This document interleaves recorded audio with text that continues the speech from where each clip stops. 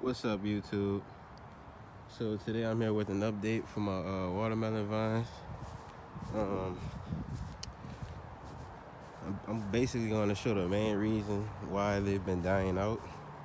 They still are coming back, but they've been dying out earlier than expected now. Look at this. I've been lollygagging around, and I left this Congo and the animal got to it. It's been ready for like 4 or 5 days. I've just been too lazy to come out and harvest it. Alright, so if you look here, you can see all those bugs on that vine. So they're eating that vine up.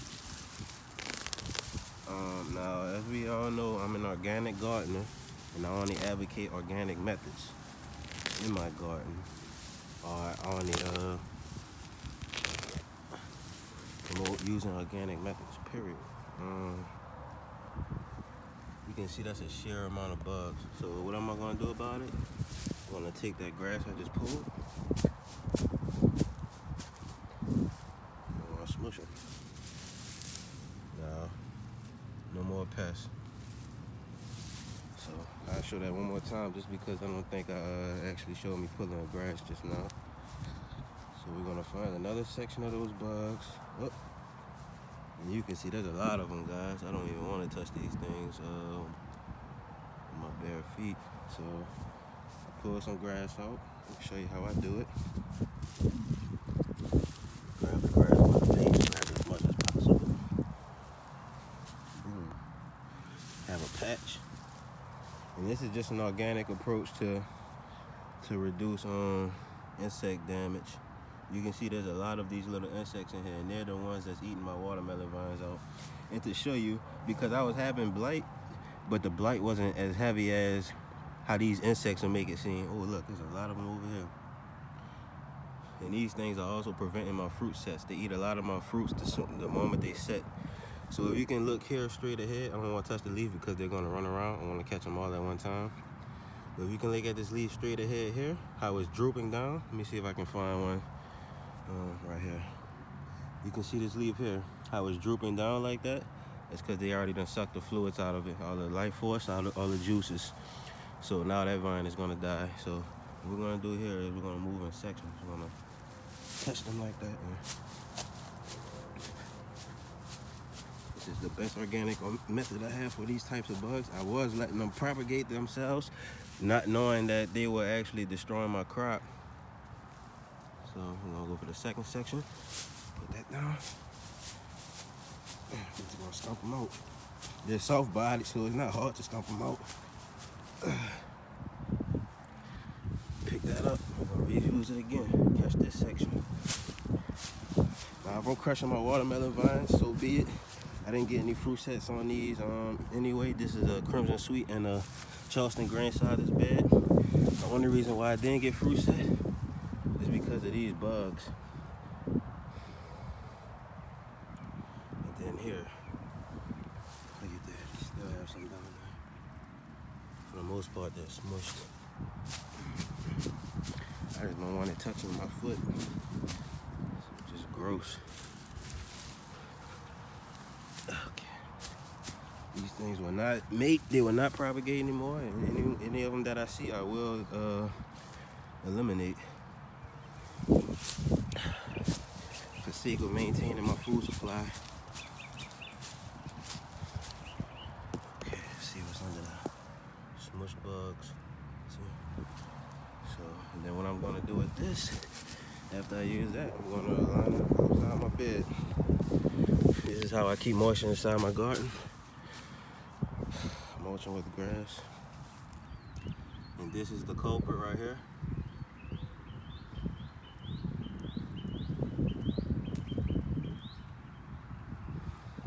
There's still a few of them in here, but not quite as many now. There's another section with them. And they go anywhere the watermelon vines are sending fruits, or wherever there's just a watermelon vine. And after some time, I began to notice that my vines weren't dying out just because of the blight. Because they were still living, even though they had blight. It's just they'll become a little dry. And I noticed with these bugs here, suck all the life force out of the vines. These things are still alive. I'm sorry. I killed over 10 watermelons. Get that hood is in here. And it's mostly due to my error, not understanding their role in nature, that they like to destroy watermelon vines. Now here is a direct example of what I mean by the leaves begin drooping. Here is an uninfluenced watermelon vine, unaffected, growing as it should be.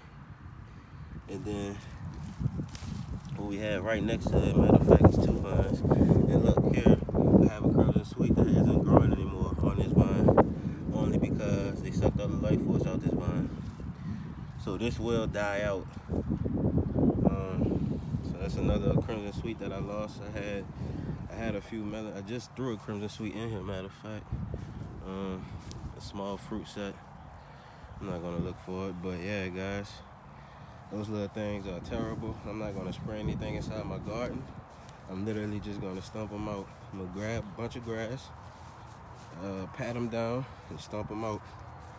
That's my only method. I wish I didn't have to resort to such barbaric methods, but when it comes to having to eat, I have to eat, guys. And I'm not gonna buy the food that I'm capable of growing. So either those little guys find a new food source or they continue getting stumped out. That's my update for today, guys. I lost a few watermelon vines because of them, but I mean, as I said, the vines literally do come back. But they're not coming back as strong as I thought they would, because those bugs are eating them as soon as they do come back. So we check over here. You can see here he's already trying to eat at the vine. So I'm gonna have to kill him.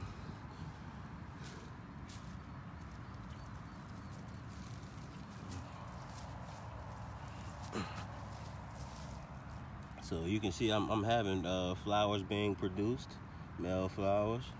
So the plant is still in production. These things do not quit, I tell you. They're all over the vine. So the main stump is in this general area. I have to move a couple things to see the main stump, but the main stump is a little bit bigger than my thumb. But it's definitely still producing watermelon vines, as you saw. That was the Congo watermelon vine, which produced 7 Congo melons for the first flush. And I'm hoping to get a second flush before winter comes. And as you can see, this would have been a delicious Congo watermelon, but it's been, I'm assuming an animal ate into it about 2 days ago. Those seeds are black and they're ripe. So it was a ripe melon. I was just too lazy to come get it. The umbilical looked like this 2 days ago. So the umbilical has been dead on it. So it's definitely my fault. I'll just leave it for the animal, since there's no more melons left. But here we have a tree, guys. And what is this? A volunteer watermelon vine. So it's doing very well. You can see I had some rinds in here for the animal. I need to use these to mulch now. Here goes some of those bugs again on my volunteer vine. Disturb them a little bit. As long as I can disturb their mating phases, then everything should be fine. It's just when it's no issue when there's just 1 or 2 of them, but then once they start mating, there's a bunch of small ones, and that's when it obviously becomes an issue. I could have stopped it early on. You see that? Yeah, everyone in here. Get off of there. Just disturb them a little bit. So yeah, guys, I have a volunteer watermelon vine. It most likely may be a crossbreed. It may not, if the melon wasn't crossed during its pollination. Here's a female flower right here. Female flower, so I'm hoping I have one that may have set already, since they're blooming. All right, guys, that's my update for today. How to organically rid watermelon vines of pests. and keep that fruit set counting, guys. Keep that fruit set count going. All right. These pepper flowers.